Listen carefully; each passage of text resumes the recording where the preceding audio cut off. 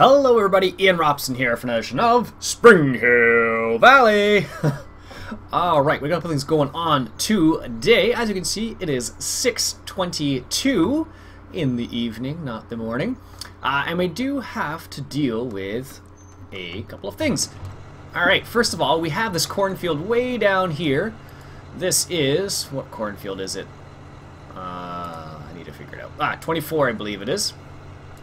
So we're way down here at field 24, and this guy is currently running, making a heck of a noise. This is field 24. Yes, I'm not losing my mind. And we have our corn header on here for our New Holland. And I figured we should go ahead and harvest this corn because it's been chilling out here, doing nothing for the time being. So it makes good sense to harvest the corn. I think there's actually a great demand for corn on right now as well at the brewery. So, let's see if we can't get this field done by the end of this episode. So let's go ahead and hop into our New Holland here. There we go. Always gotta love that feature right there. Let's just see the size of this field. Let's just get into the field first. And then we'll see how it goes. Ooh, that's a nice little graphic on there. Alright, perfect. So, let's go ahead and set this guy up. So let's set him to do, what is this, field 24 I said it was? So, set him up for 24. Sure, overwrite the previous one. Working with is that one. 24, starting corner.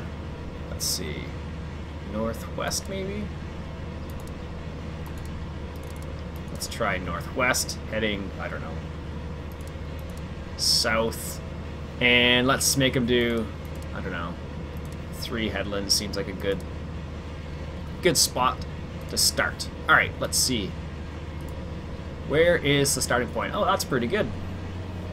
I thought it was going to be way off in the middle of nowhere, but that's not too bad at all, actually. So, we're going to have him set him do 3 headlands just so we can unload him easily, which is the whole idea here.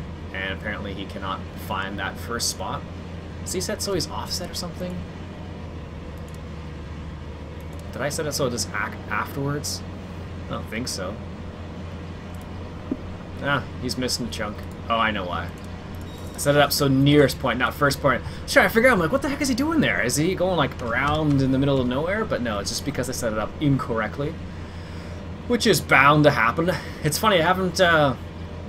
I've recorded so many episodes in advance I didn't play for a little bit there, so it's kind of funny when you get a chance to sit down and actually play again. So you get this kind of feeling like, oh, did I miss something? And obviously that's one of those scenarios where you did miss something. So anyways, let's hop into the John Deere here. Fire him up here again. And while that combine's doing its thing, we will unload him as per necessary. Actually, this is a nice little location because we are, I believe, relatively close to, yeah, we're not too far away from our storage area up there. Actually, we can just sell it directly, now that I think about it. So we will do that instead, because we do need a little bit of extra money. It's always nice to have just a wee bit. And if you recall, I believe he hasn't quite done, got 80% yet. But I believe we were contemplating whether to buy a new field or not in the previous episode. Like I said, it has been a little bit of time since I've played, so that's the reason why I can't 100% remember what we were going to do. So, I believe I was contemplating as to whether to buy 34, 33, 34, 33 we can buy, 34 we can't, because we don't have quite enough money. But I was considering selling field 3, which is the one we just harvested not too long ago. We would get 33,000 for that, so... where did he go? It's funny. A lot of people giving me some good suggestions, saying stuff like you should, you know, go around the field X number of times, which is always a good suggestion because often what happens is you don't get quite enough. Oh, maybe interesting. How full is he then?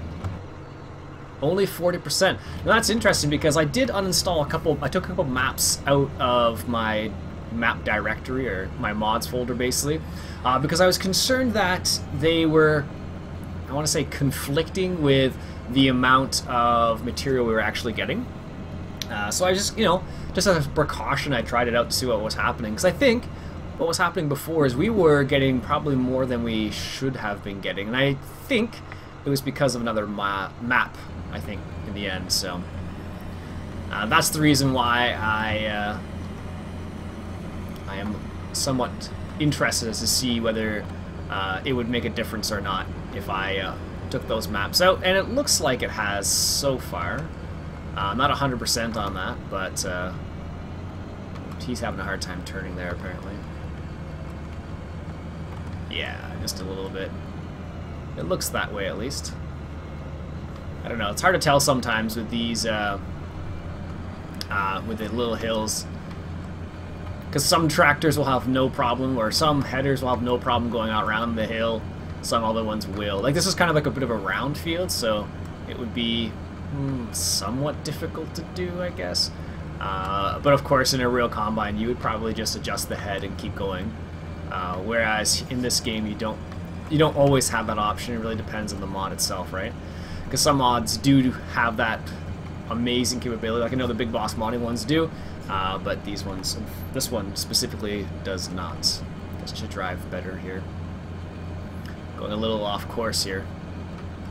One of the downfalls, I think if you remember from the developer version of Courseplay, it has the feature where you can get the driver to stop while he's unloading. That only works if you're using Courseplay to, it only works if you're using Courseplay to unload the combine as well. And as we discovered in the past, this particular trailer-tractor combination doesn't work well with Courseplay, so... Well, the version of Courseplay I have, because I have the developer version, for those people who are keeping track. So, that's probably pretty good. Keep him going for a little bit of time there. I don't know how full he actually is here. Oh, he's not doing too badly. That's good. Anyways, going to go through a couple of the comments from the previous episode. I haven't done this in a while because I've been so far ahead, and I just felt like going through some of the comments.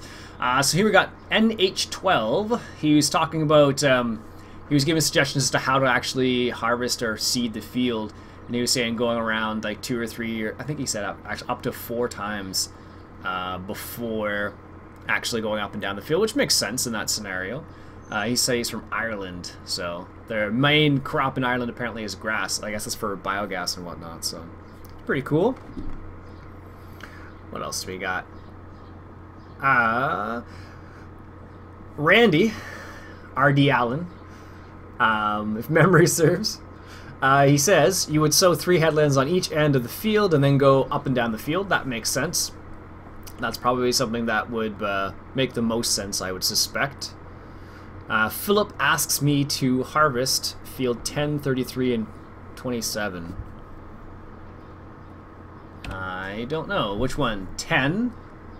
We don't own that field, so that's the reason why I haven't harvested those fields yet, Philip, is because we don't own those fields. That is the primary reason why. Just one of those things. Just the way I like to play, I guess. I like to make it more difficult than it needs to be to a certain extent.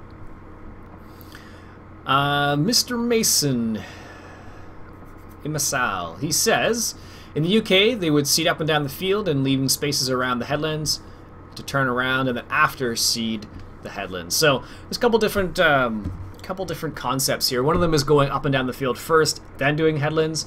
Another one is doing headlands first and then going up and down the field. Although, like as I mentioned, I think in the one of the previous episodes, that if you were to go do the headlands first, you'd be driving over stuff you've already seeded. So in my mind, it makes more sense to do them at the end. But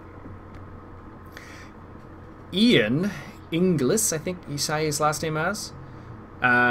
He talks about plowing a little bit and the front reach of tractors. Mason, he suggests putting a couple of sheds at a clearing behind the farm, and you can store my hay and hay equipment back there. So let's just jump over to the Massey. Somewhere behind the farm. Let's grab this guy right here and get him off the field.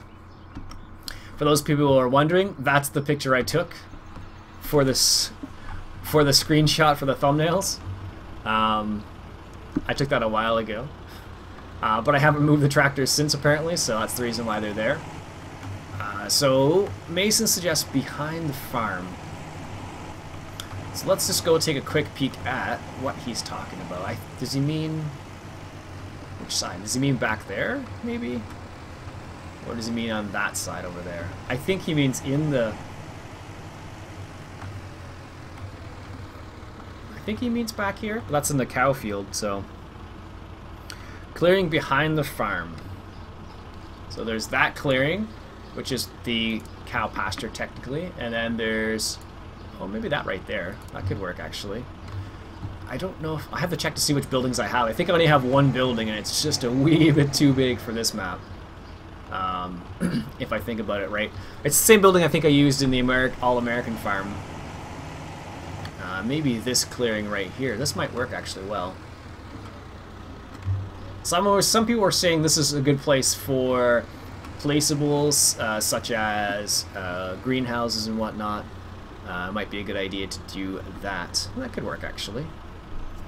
Let's just take a quick peek as to what buildings I actually have, because I'm not actually sure. Placeable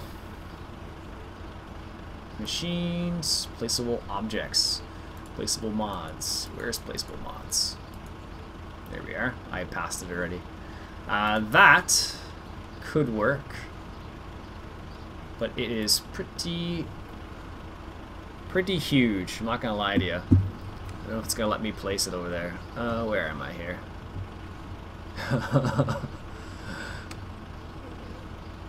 That might be a little bit big for this map. Just a tinsy-wincy bit.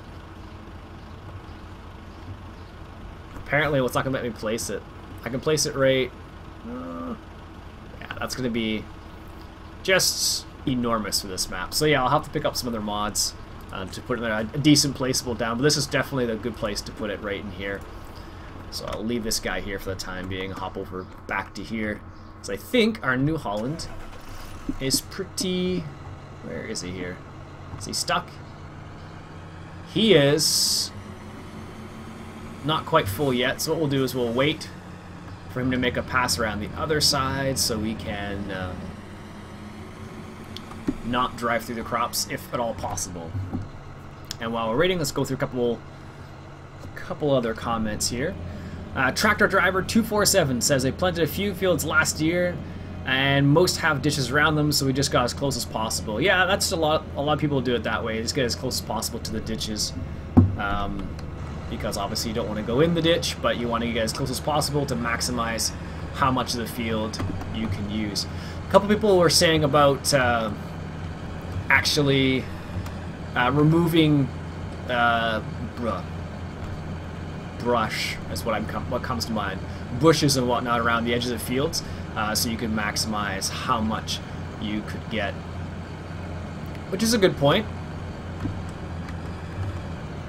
So for example, like these right here, they would just take them out and then increase the size of the field. And technically I could do that. I could increase this size of the field here a little bit by taking a plow to it, but it is already tight enough for me on this farm, so I think I'm going to forego doing that. He's not doing a bad job, actually. Obviously he's missing a little bit, but nothing too crazy, so I'm pretty pleased with that. I could do it myself, I suppose, as well. But, well, Courseplay doing a decent job. Tractor Driver said something else. What was he saying? He says... I asked him about his, I think his seeder, I think I was asking about. And he was saying he has a decent seeder, and I was asking how difficult it was. He said it's not too bad, because they have auto steer in his tractors, but oh, he said he didn't need it just because the way he was seeding wasn't necessary to have it, which makes sense. You know, in some situations it's not necessary. So I was talking to my brother-in-law the other day, and I was asking him, he planted soybeans in his field. He has like one big field, I think it's like 50 acres worth, and I was asking him like how did it go? Because I think it's his first time planting soybeans, and from what it seems, the soybeans are looking really nice this year for him, and my sister-in-law technically. So, what's the best way to get around here?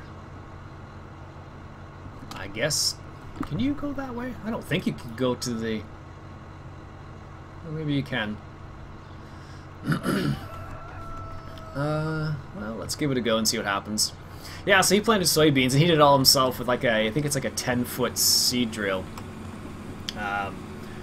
And I asked him how long it actually took, because his field's fairly large. Like, 10 feet's big enough for the size he was using, but it just seemed like it was super, super small. When in reality, it's not. I guess I'm used to playing this game where... Oops, didn't want to go straight.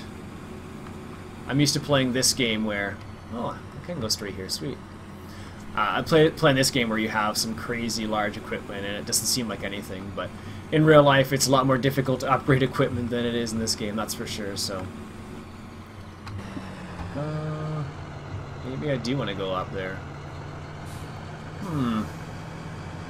But he said it only took him a few nights to plant 50 acres worth of soybeans, so it's their first time doing soybeans, so I'm pretty interested to see how it actually goes for them. I was asking how it worked out for them in terms of spraying and whatnot for weeds, and he actually sprayed a bit early because he was getting some good weed pressure in his area, so he sprayed earlier. Oh, look at that. That's random. That's really strange. Maybe that's supposed to be a spring or something? What if you could actually turn that? I guess that's supposed to be like a... Probably not, but that would be pretty cool if you could turn that. No, I didn't think so. To change the water levels. Anyways. Yeah, I said it wasn't too bad, so he actually sprayed a bit earlier than some other people in their area, so... Oh, it's for this field. Well, I didn't want to go to this field, but what field is this anyways? 27. That's not a bad field. And now I'm heading away. Wow, look at the size of this field. 28. Can we buy 28? I don't think so. It looks pretty big. Well, actually not too far away. We might be able to get it from this. I should have gone the other way apparently, but gives us a chance to check out some of the other fields. I don't know, there's so many small little interestingly shaped fields in this map that I really think it's kind of cool, because I'm used to playing on, I guess, more North American style maps, which tend to be square, which is fine. I don't mind square maps, but or square fields I should say, but it's interesting to see the detail I can go into some other places. Nope, that's not what we're looking for. We're looking for the other place here. Where is it? Oh, there it is. It's so funny trying to find my way around this map. It is it makes me laugh every single time, because I try to find my way around somewhere, and it's just like that took a lot longer than it needed to. So like we came from like 24 down here, and then we went like all the way up in there. Anyways. Alright, let's get going. 48,000. It's not too bad. Alright, now let's see if we can make this quicker by going this way, maybe? I don't know. This doesn't seem to be any quicker so far, but we'll find out in a second here. I do like the way this map looks, though. I like the, no, I don't want to go that way. It's nice to see the different types of textures they decided to use. I don't know, for whatever reason, I really like the way the grass looks on this map. I'm not sure exactly why, but it's just pretty cool. Nope, this probably wasn't faster. Somebody was saying that in one of the previous episodes that using your using a keyboard makes this more difficult. It definitely does. Well, driving on these narrow roads, and they're saying using a steering wheel makes your life a lot easier, especially for doing this type of narrow road stuff, because your turns are obviously smoother and whatnot. So that makes an awful big difference, especially when you're trying to make small adjustments as opposed to enormous adjustments, right? So, how's that? Oh, he's done. Wow. Yeah, it must have been... I'm curious to see whether or not it was because I had one of the other maps installed. Because that seemed to... Oh, there we go. That seemed to have... a lot less yield than what we had before. So it must have been some sort of conflict with one of the previous maps we had or something, I don't know. Or a script or something along those lines, who knows. So we got like less than 2 loads out of that, so just to give you an idea. It's not gonna unload. Watch this. There we go. Doesn't make any sense why that's the case, but oh well. Ah well. Alright, while he's doing that, let's just take a look at... Do we have any other fields that we haven't harvested yet? I don't think so. Field 3 we have already harvested. Let's go to growth. 26 is we don't own. Are the sheep actually down here too? Oh, they are.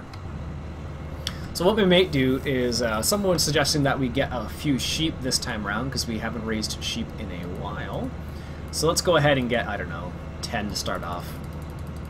Or maybe more. I forgot how cheap sheep were in comparison. How much is 50 sheep? Not that expensive. Alright, so we have 50 sheep, and all they take is a little bit of grass, and that's it.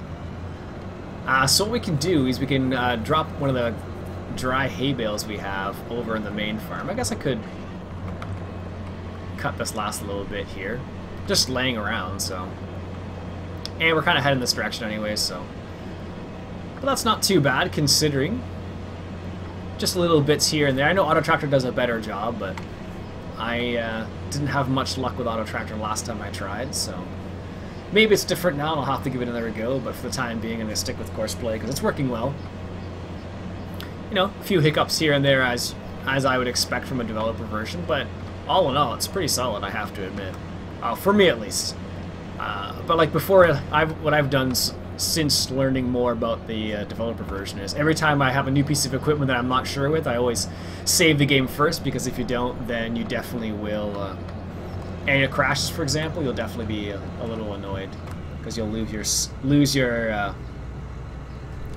save, or your progress, I should say. So, all right, let's get this off the field. And what I was thinking about doing, because the sheep are down here, do we own 25? We do. I don't think it's seeded as anything though. Oof, just barely. Alright, let's put this on the trailer over there and go from there. I don't think there's anything planted in field 25, so we could plant grass over there or grass where we are right now. Is it stuck with it? Don't know why it seemed like it was stuck there for a second, but it definitely did. Alright. There we go. That's lowered. Unfortunately, you can't lower the header any more than that with this particular combine, so makes me a bit sad, but it is the way it goes sometimes. Alright. Yes, yes, yes. But, and for those who are wondering, yes, that says Kloss there. Obviously, this was built on the Kloss, I think it's a Kloss Dominator. That's the reason why there's that there, as opposed to New Holland. All in all, though, it's still a pretty solid mod, considering. This is so much easier than the other header trailer we were using. It's just silly how much easier it is. Like, when you consider the difficulty I had, like in the first episode, just navigating around with that trailer, this makes a world of difference. Although it doesn't appear to be locked. There we go. Good thing it didn't fall off. That would have been slightly annoying. Alright, let's take this back to the farm, and we'll see if we have some hay bales over there that we can put into the TMR mixer. I'm pretty sure we do, but I'm not 100%. That's this way. And then this way. Yep, totally driving with the map on, because it's not a square. But it is nice scenery, so. Yeah, I definitely, I'm convinced that it's because I had the other maps installed, and I think they were affecting the yield, because what we got off that field made a lot more sense than what we got off other fields. There's straw, and I think that's the dry grass. Oh, dry grass in there. Yes. So, well, what's this over here? These are silage bales. I'm going to have to make some more dry hay soon.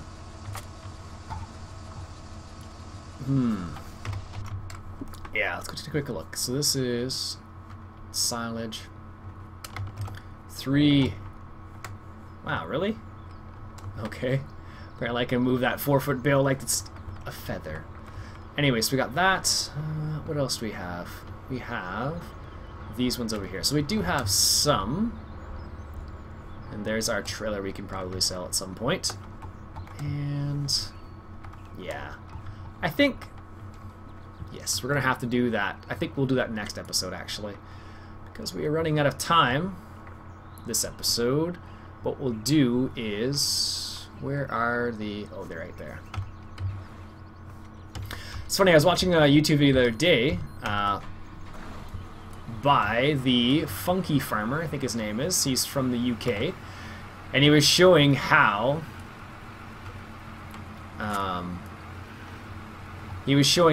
silage forks work. It was pretty cool, actually. So it wasn't this style right here. It's just like the little pincer style, I guess you can call it. So basically what it was is, instead of it being like 2 arms like this, they were just 2 straight poles, and they would go towards the center and then towards the outside, basically. So it was pretty cool. He was just showing how they worked. I've never seen that style. My brother-in-law has this style right here, where it's got the, it's the grab. This is the style he's got. So this is what I'm used to a bit more. Probably should have put a weight in the back of this, but it seems to be okay with this. It's funny, I've seen people move some really heavy silage bales, like baling like an oats pea mix, for example, and then moving it with a small tractor would just be a nightmare. Because, like, I've seen them being moved by a big tractor, and the big tractor... Oh, there's something already in there.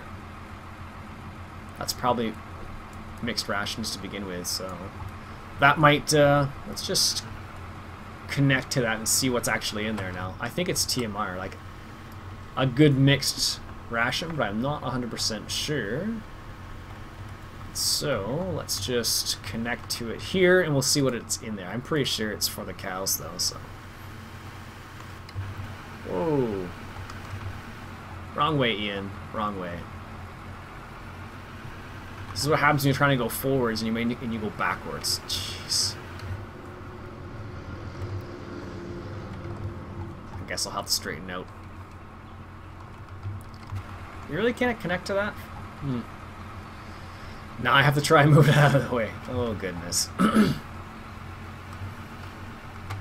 There we go. Let's move this out of the way.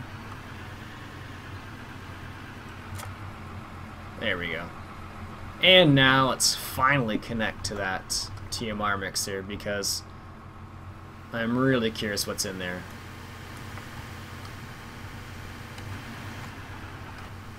Huh, it's weird. It feels like the front tires are having gripping problems or something. It's strange. Oh, it is a mixed ration. Okay, cool. So I guess we can give that to the sheep. That's probably going to be more than enough.